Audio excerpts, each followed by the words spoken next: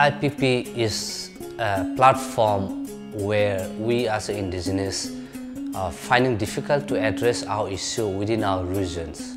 So this AIPP has created a platform for like us indigenous people to come and share our issue. AIPP also support us in many means, financially, technically, and the aspiration that AIPP has to our association.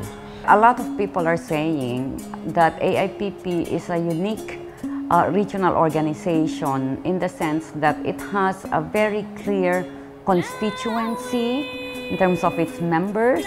It has a democratic and transparent governance body, and it has a high credibility in terms of advocating the rights of indigenous peoples. So it is now emerging as a unique kind of organization that is serving as a model wherein this kind of regional organization can actually exist and take the lead in advancing the rights of indigenous peoples. One thing I look for when you are dealing with discrimination is people who can hear you. You look for people who are willing to hear you, and that is readily offered by AIPP when you are a member of AIPP. That has really given us some space to breathe, that yes, we have something to share and something to tell, and the issue can be really highlighted. We took decision to form AIPP here in Chiang Mai 22 years ago. The importance of forming this regional organization became very evident when we went to attend the United Nations Working Group on Indigenous Peoples. We realized that there was no idea of indigenous people existing in Asia. We put everybody who had come from Asia and prepared one joint statement. We happen to be the only group that made a regional presentation. Since yesterday, we are holding the 6th General Assembly of the Asia Indigenous Peoples Pact, and this is the gathering of all the member organizations of AIPP to come together to discuss and adopt the Constitution and bylaws, to elect the new set of officers, particularly the Executive Council, and to agree on the strategic program of AIPP from 2013 to 2016. The adoption of the Constitution and bylaws is very, very critical in the organization as it defines the principles that we need to operate on. It also defines the governance structures as well as the functions of this governance and the responsibilities of those sitting in these different decision-making bodies. All the sub-regions are now discussing the strategic programs, so they are providing more input to enrich the draft strategic plan, as well as to ensure that this strategic plan will respond to their needs and priorities. We continued with organizational strengthening, where our members discussed on what are the key activities, especially at the sub-region. How do we address their capacity needs?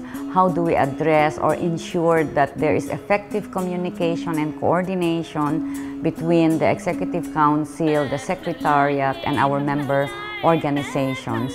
The second achievement of this 6th General Assembly is the democratic and transparent selection of the members of the Executive Council, where all the members have participated actively and the decisions were reached by consensus. So I think this is a very good model of decision-making and participation of our members.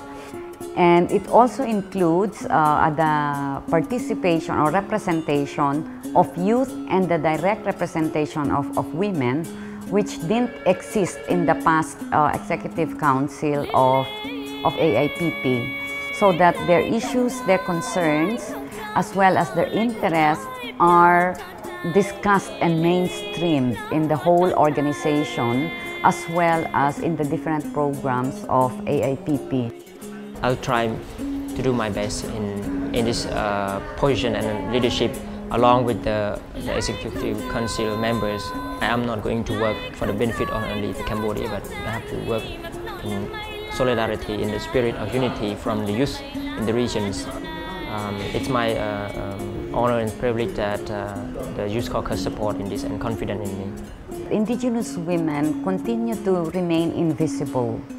They are still highly marginalized, and even in indigenous societies, they are not effectively participating in decision-making processes. So it was a unanimous decision by all the women's delegates to have Anne Lasimbang from Malaysia to be the representative of women in the Executive Council. The woman representative will make sure that in the deliberations and discussions of the Executive Council, the specific concerns of women are also addressed. Another work or task of the representative is to ensure that the gender policy of AIPP is implemented by the organization. So it's important that we highlight and put more attention to women's empowerment so that they can also effectively address their issues as well as fight for their rights as indigenous women.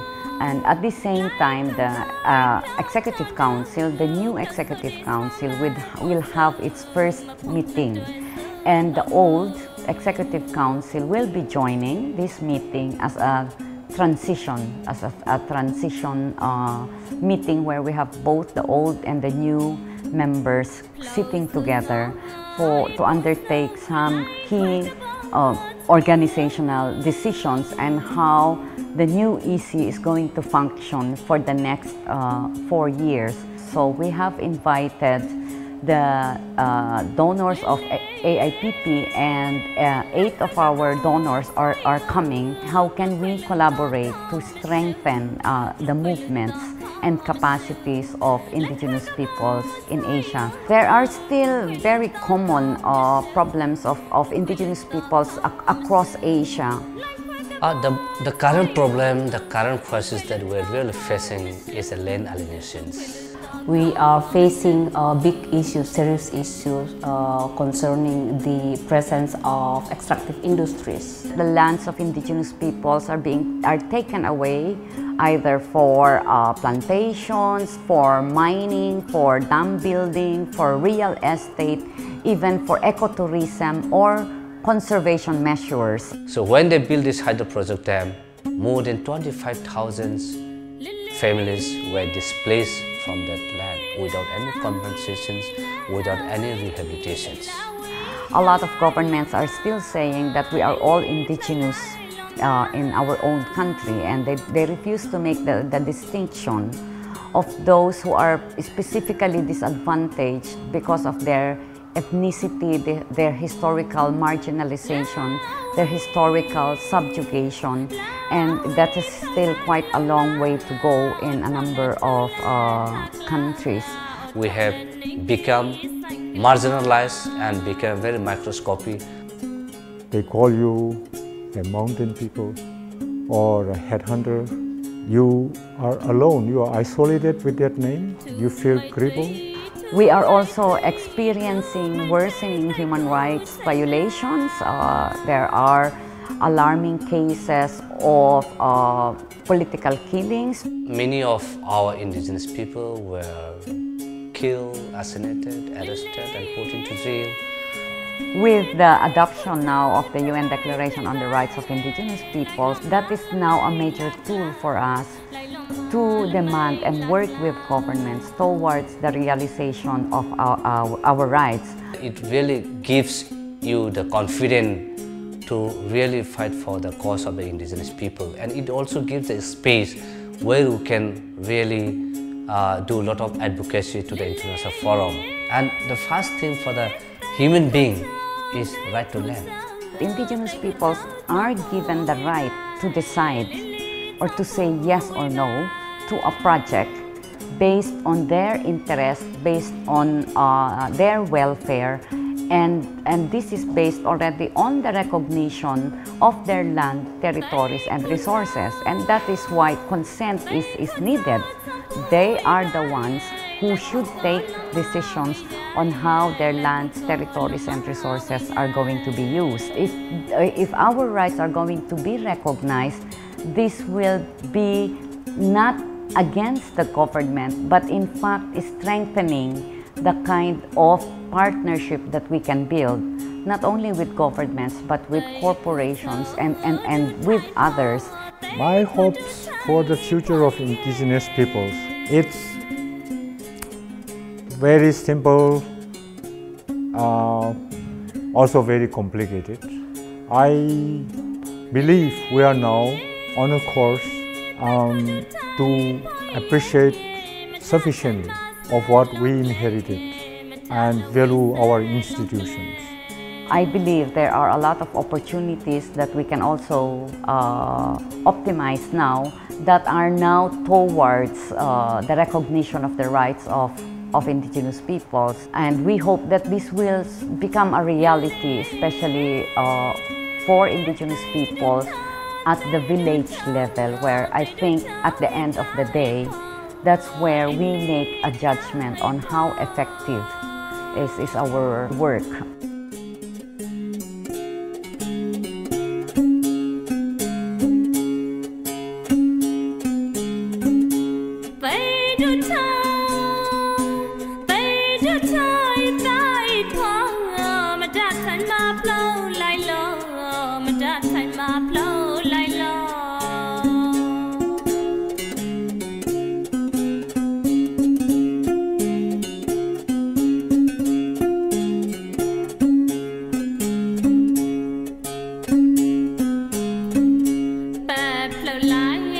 Flow